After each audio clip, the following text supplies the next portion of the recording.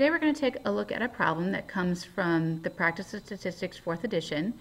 A soda company has placed special caps on their sodas, and they claim that 1 in every 6 wins. So that means for every 5 caps that say try again, there is 1 cap that says you win.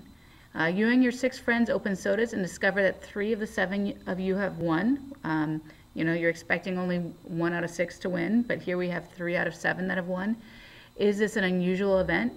And what is the probability of 3 or more people winning in a group of 7 people? Well, we're going to take a look at this by using a simulation. We could just roll a fair 6-sided die and say a 1 is a win and anything other than a 1 is try again or a loss. But rolling a fair 6-sided die 7 times just for one to get at one simulation of this would take a long time if we wanted to say do this 100 times. And here's where Fathom can help us out.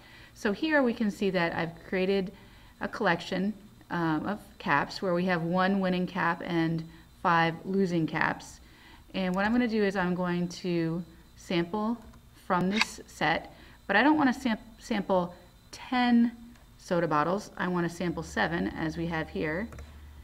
And I'm going to turn the animation off, and I want to replace the 5 cases or 10 cases that we have in here with 7. So let's do this. And it looks like nothing's happening, but let's take a look here. We can see that there was a win, a loss, a win, a win. Oh, there we actually had three winning caps out of our 7. But to keep track of it this way might be somewhat annoying as well. Let's actually take a look at them over here. We can even look at them here. Oh, nobody won. There's 1 winner. No winners. No winners. There's 3 winners. So it's possible to get 3 winners, right? Well, we want to keep track of how many winners we have. So we're actually going to collect a measure. We'll call it number of wins. And we're going to count the number of times the cap result is a W for win. Okay, notice we have a 3 here, and that's how many wins we had. Just checking to make sure it works. Now there we have no wins. And so if I go over here, we see that the value of the number of wins is 0. So let's actually collect the count of the number of wins. We had 3, we had 0, maybe we'll have a 1. All right, so to do that, we are going to collect measures. And we have 5 measures here. Let's just take a look at them.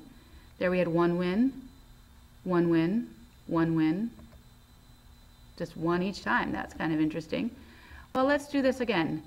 Let's turn the animation off, and we'll replace the existing cases, and let's do this 100 times. So in other words, imagine you and your 6 friends go and open up soda bottles every day for 100 days. And you keep track of how many times you have 3 or more wins, or even just how many wins you have for each of those 100 days. That's what this simulation is doing for us.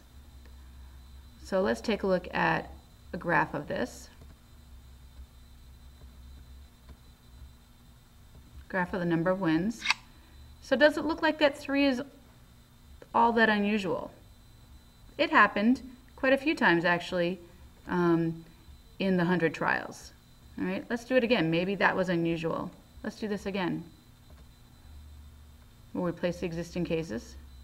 Oh, we still had 3 or more happening quite a few times. Not as many times there, but it still happened.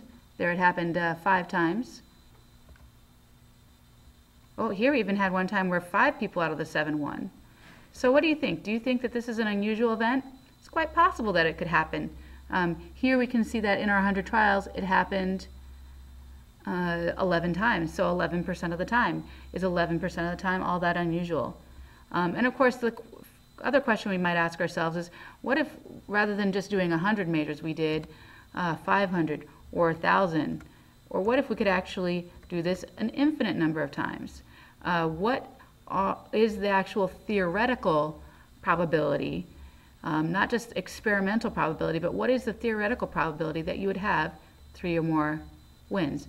And that is something called binomial probability, and you'll probably be taking a look at that at some point in the near future.